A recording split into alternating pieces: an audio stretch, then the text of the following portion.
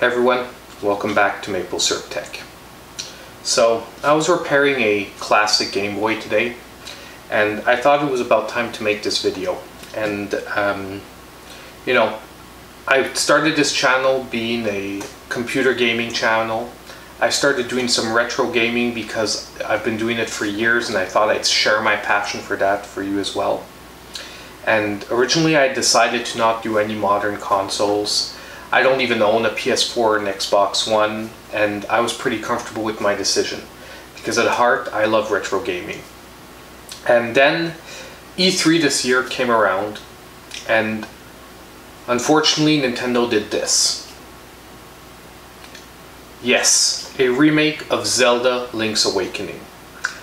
And I'm so sorry to tell you guys that Nintendo, they got me, and I bought a Nintendo Switch. So, if you guys haven't guessed yet, I hope you can see the sarcasm in this video, because I am actually really happy with my purchase. And by the way, I'm not sponsored by Nintendo, this isn't an ad or anything. It's just to tell you guys that coming to the channel, we're going to be doing some Switch content. And they really, no joke, got me with Link's Awakening. Growing up, that was the first ever game I got on a handheld console, getting my first Game Boy and Link's Awakening. It's gonna sound really odd to some people out there, because even though I had my Nintendo before my Game Boy, I had never played a Zelda game before. I just wasn't into those because I didn't really know what it was. And when my mom bought my Game Boy, she asked the guy at the counter what a good game was to get with my Game Boy as a gift for Christmas. And they got me, he suggested Link's Awakening. And that started my journey on the Zelda games.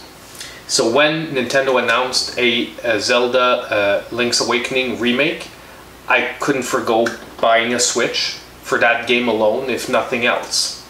So I got the Switch, and I've got to say, I've only had it for a couple of weeks, but I really love this console.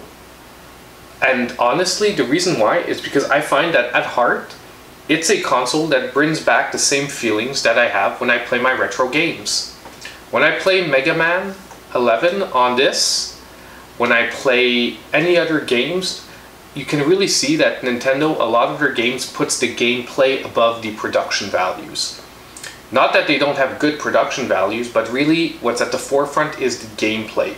And that's what I honestly, so far, am impressed about this console, is that Nintendo has stuck true to its roots and really gone for gameplay before flashiness, which maybe some of the other consoles could one day, pick up on. Not saying that the other consoles don't have an audience, but that doesn't mean that you can't put at the forefront, nonetheless, publishers really, pushing gameplay above just production value. So basically this video, if you're still watching out there, is to let you guys know that we're going to be doing some Switch content on the channel. We're going to be looking at controllers, controller reviews. I might even do for the first time actual game reviews on the Switch, because although I'm not a pro gamer, I've been gaming for over 30 years, and I can tell you guys whether I like a game or not. It's going to be my opinion. You guys can disagree, you guys will be able to agree. But we'll have a discussion, and I'll let you know that, in my opinion, is it worthwhile for you guys to spend your money on games. Since we've always been, however, a budget channel, I'll be honest with you, I'll probably most likely be focusing more on basically more of the budget end games that maybe some other channels will forego reviewing. Not that we won't every now and then pick up a AAA title, but I'm going to try to focus a little more on the games that maybe other big channels aren't picking up on or don't pick up on right away. Other than that, I hope you guys are still liking the content I'm putting out there. This is not going to stop the computer content. This is not going to stop the retro content. There's still going to be a lot of that. It's just that the Switch content is going to come out side by side with the other videos. And, honestly, a lot of that content is maybe going to be even easier for me to push out on a regular basis, because reviewing a game is a lot less time consuming than, for example, making a computer build. Because I can sit down a few hours with a game, get some footage, put it out there, and we can have a discussion about that game. So I hope you guys are appreciating the channel as usual.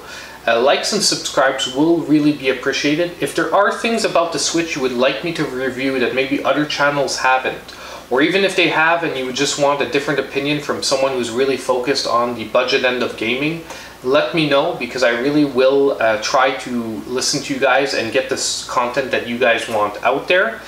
And we're going to start with a couple of controller reviews probably over the next couple of weeks. So once again, let me know what you think about those, and I hope I'll catch you guys in my next video.